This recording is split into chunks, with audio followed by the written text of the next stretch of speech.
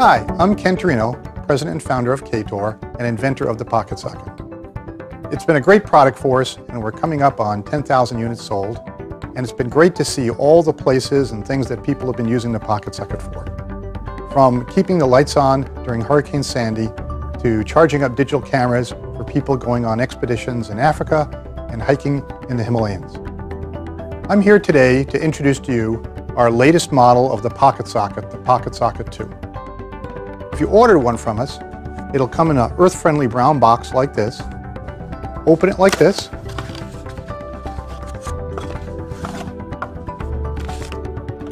And there's your Pocket Socket 2. The most visible changes in the Pocket Socket 2 are the coloring. You can see it now has an emergency yellow rubber band and nameplate. And the top and bottom of the case are patterned to make it easier to hold while cranking. Not visible, but equally important, there are 9 pieces of plastic in the Pocket Socket 2. 7 have been improved from the Pocket Socket 1, both from a design, and the entire unit has been improved from a material standpoint to a stronger plastic. From an electrical standpoint, there's now a connector between the generator and the circuit board to make it easier to service.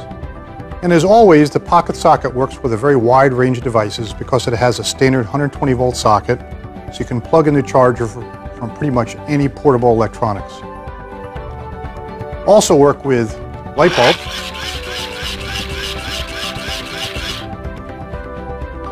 the new iPad,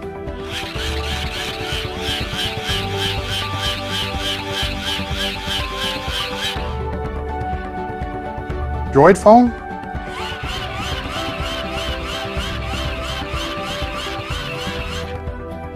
and an iPhone.